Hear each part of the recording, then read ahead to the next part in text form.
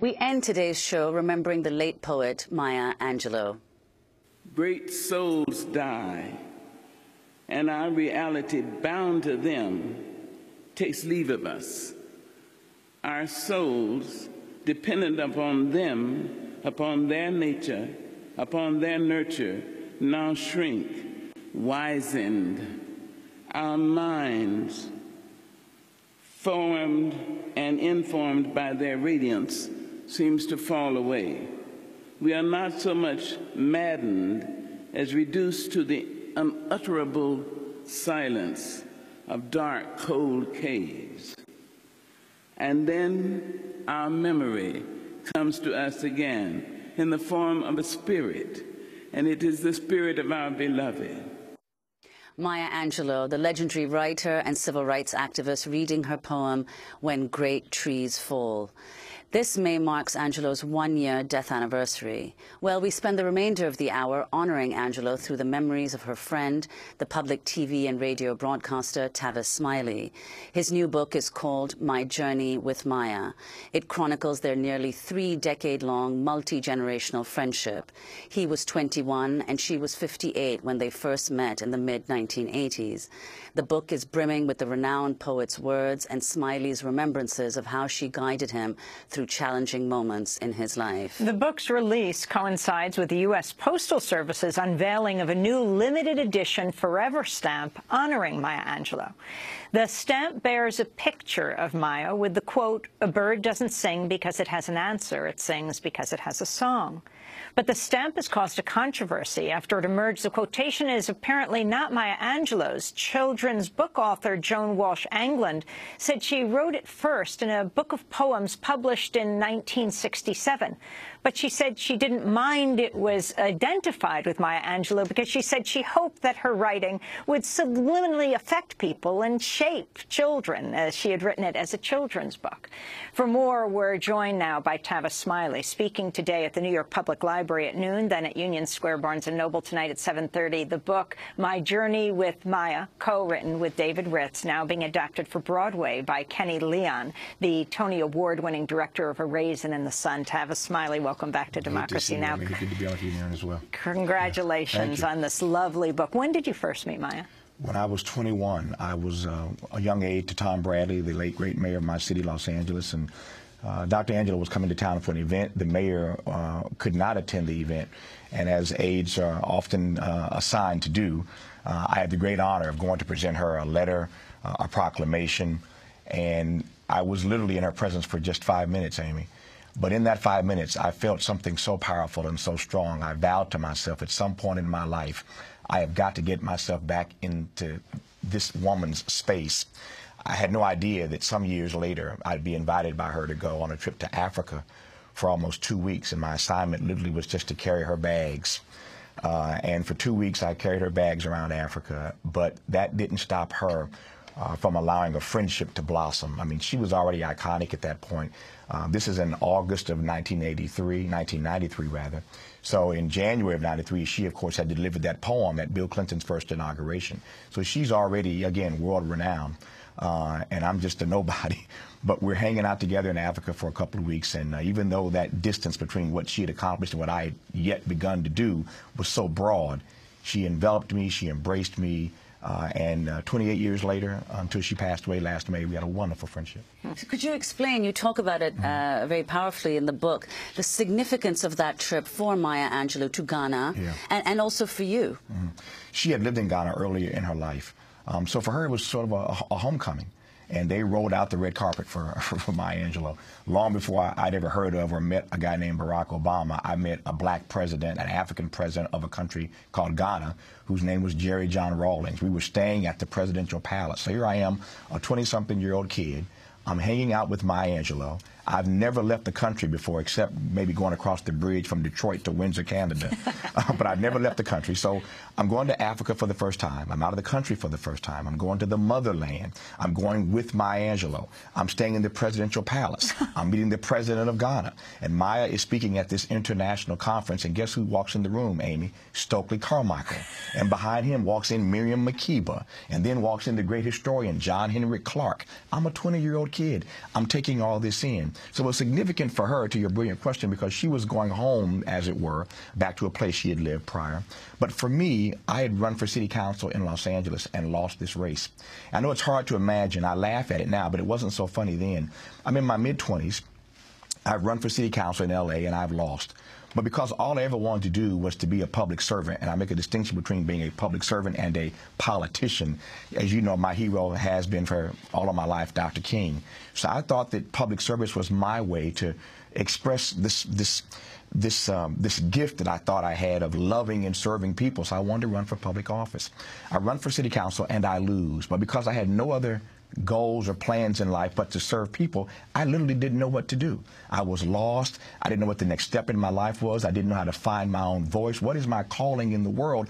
The only thing I think I was ever born to do, I just failed at. What do I do now? It was a very serious and depressing moment for me. And so into that very space steps this comes this invitation from Maya Angelou to go to Africa, and I started this journey of trying to figure out what my role in the world was. So let's go back to Maya Angelou. In her own words, as she reads one of her most celebrated poems, Still I Rise. You may write me down in history with your bitter, twisted lies.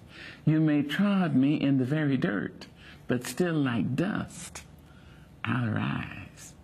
Does my sassiness upset you?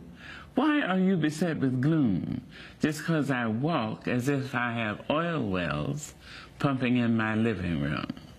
Just like suns and like moons, with the certainty of tides, just like hope springing high, still I rise.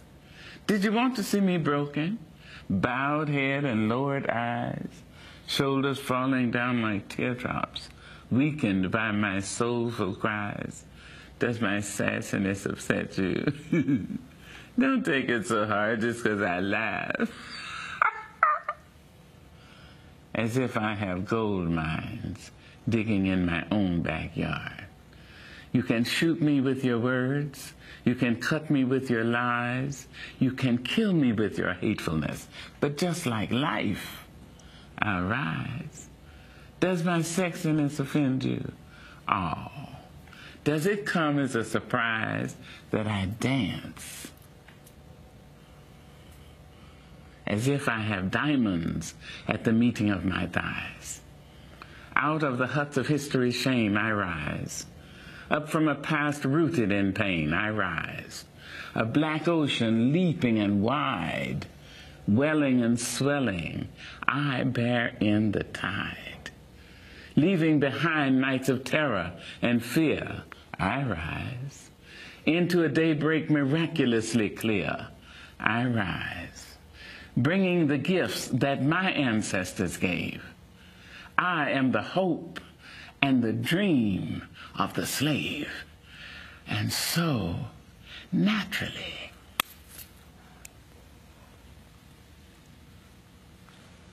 there I go rising. Maya Angelou reading from her poem, Still I Rise. And according to The Guardian and BBC, Nelson Mandela recited Still I Rise at his inauguration for president in 1994 in South Africa. I want to go to Maya with Tavis on January 20th, 2009, when Maya Angelou appeared on the Tavis Smiley Show and discussed the inauguration of President Barack Obama, the first African-American president in the country's history. This is Tavis Smiley interviewing Maya Angelou on that historic day. When you say I can do it, it obviously makes me think of that phrase that we all know now, etched in our brains, yes, we can. And that yes, we can, of course, courtesy of one Barack Obama. So in a matter of hours from now, this country will inaugurate its first African-American president. And what's that grin I see on your face about? And look at what we have. My Lord. A young, not just a prince. We have a young king. We have a young king who strides into the arena, bringing everyone with him. I admire President-elect Obama. I admire him. I love him with my heart because he sees himself as American president. And he means to see our country become more than it is today, more than what James Baldwin called these yet to be United States. Oh, yes. Oh, yes. Your dear it's friend, exciting. your dear friend Jimmy Baldwin. That is Maya Angelou being interviewed by Tavis Smiley on his show. So, Tavis, this was an area that you and Maya disagreed over fiercely. Yeah. Talk about your fights and talk particularly about her and your assessment of President Obama. When I see that video of Maya and I talking, I interviewed her over a dozen times. I mean, imagine I started as a kid in Africa trying to figure out what my role in the world is. And over 28 years, she saw me blossom and saw my career unfold. And she ends up being a guest on my programs over a dozen times. And my skin just tingles every time I see myself in conversation with her because I adore her so much. But to your point, we disagreed on a number of things. But the beauty of that is that, you know, she allowed me to interrogate her. She welcomed hearing my opinions and my point of view. She wanted to have a contestation of ideas so that both of us could be made better. She started out a strong supporter of Hillary Clinton in 2008, obviously, because she had Arkansas roots. She's from Stamps, Arkansas. Bill Clinton, as we all know, is from a place called Hope. So they are friends from their Arkansas days. So she starts out supporting Hillary. When Barack Obama wins the nomination, she obviously supported Barack Obama. And there were people who thought that my commentary and my questions were a bit tough on the candidate. People thought that you were a bit tough on the candidate. And that happens in our business when we raise questions that I think and you believe ought to be raised. These are critical questions that have to be raised. People have to be held accountable. And you don't do it just to the Bushes. You do it to the Clintons, and you do it to the Obamas. And that's what your role is on this great program. And I celebrate you for that. And that's what my role is. And so Maya Angelou understood that. But when the Obama campaign started sending all of its surrogates after me to try to get me to tone down whatever that means, I guess that means not doing my job, they sent Charles Ogletree, who had been the professor of Barack and Michelle when they were at the Harvard Law School. They sent other people after me to try to get me to tone down. And when none of that worked, apparently, they played their ace card. They had my mother, Maya Angelou, call me, and we had a serious conversation about Barack Obama. And she expressed her point of view, and I said to her, this is my calling. When I met you and we hung out 28 years ago in Africa, this is what you were trying to help me figure out, what my place was in the world. I've done this consistently, and I know that you appreciate the fact that this is what I do. I don't disrespect Barack Obama. I intend to vote for him just like you're going to vote for him. But that doesn't mean that I have to, that I should abrogate my responsibility to hold him accountable. She understood it, and that conversation ended, as did every conversation, because there are a number of things in the book you read that we had debates about Barack Obama, about the N-word. One of the worst mistakes that I think she ever made, and I love her, was writing that op-ed, Amy, in the New York Times to support Clarence Thomas when he was nominated. We disagreed about that.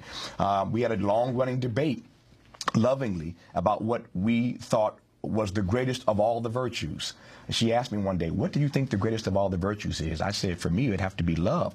She said, no, I think it's courage. And for 28 years, we had a debate about which is the greatest of those virtues, love or courage. We never settled that. Even after she died last year, there's still no winner, no definitive answer to that debate. But my point is that every difference that we had, Amy, always ended on a love note. She never allowed any conversation, no matter how tense or terse, to end on anything but a love note, and our friendship always remained intact. Well, Tavis Smiley, I want to thank you so much for being with us. Tavis Smiley, journalist, public TV and radio broadcaster. His new book is called My Journey with Maya. He's speaking today at the New York Public Library at noon, then at Union Square Barnes & Noble at 7:30. This is Democracy Now! If you'd like to get a copy, you can go to our website at democracynow.org. Democracy Now! Is produced by Mike Burke, Renee Feltz, Aaron Mate, Nermeen Sheikh, Steve Martinez, Sam Malkoff, Hani Massoud, Robbie Karen, Dina Guzder, Amy Littlefield, Anna Ozbek, Sam Riddell, Mike DeFilippo, Miguel Noguera, our engineers. Special thanks to Becca Staley, Julie Crosby, Hugh Grant, Jessica Lee, David Frood, Vesta Godars, and to our camera crew, John Randolph and Kieran Krug-Meadows and Jose Miranda. Our website is democracynow.org. I'm Amy Goodman with Nermeen Sheikh.